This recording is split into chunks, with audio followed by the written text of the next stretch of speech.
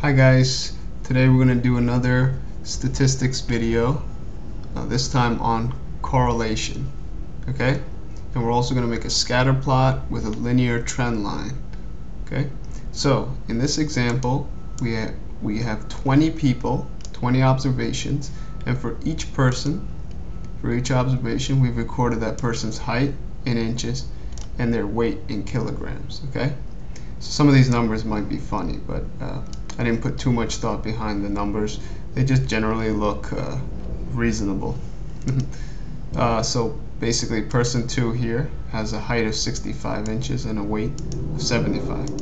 And we want to see what the correlation is between a person's height and a person's weight. Okay? We could see that both with a Pearson's correlation calculation, which I'll show you the shortcut in Excel, and also by the use of a visual aid, a scatter plot with a trend line. Okay, so the way you get the actual correlation is equals CORREL, open parentheses, short for correlation. You highlight either one of the columns first, just don't take the header in, comma, the other column, close the parentheses, and Excel will calculate the correlation between these two measurements.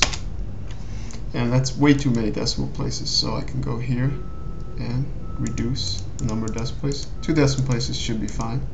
So the correlation between height and weight of an individual from our sample is positive 0.22, which is weakly positive. Okay, there is some correlation, but it's weak. Okay, and we could also visualize this by highlighting with the headers both columns, going over to Insert, Scatter, and choosing the first scatter with only markers. Okay, let's pull this up. Let's get rid of the legend. Let's take this chart area and make it more square. Let's get rid of the grid lines by just clicking on them and hitting delete. Okay, change this title to scatter plot height versus weight. We know what we mean by H and W, right? And to add a trend line, you can just right click on the markers, say add trend line, choose linear, and if we want to see the equation of the line, we could also click here, display equation on chart, and click close. We can actually grab that equation and move it somewhere where it's legible, and we're done.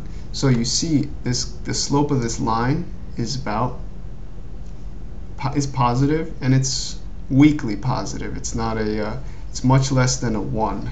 A slope of 1 would be a little bit more like this as I'm moving with the mouse. So this is slightly flatter. There is a relationship, a positive relationship between the two as we would expect, but it's weak. Okay? So I hope this was helpful. Check out my other videos on creating histogram, frequency histogram, calculating variance, and other descriptive statistics on my channel. Subscribe, comment, and let me know if there's any other topics you want me to cover. Till next time, have a great day.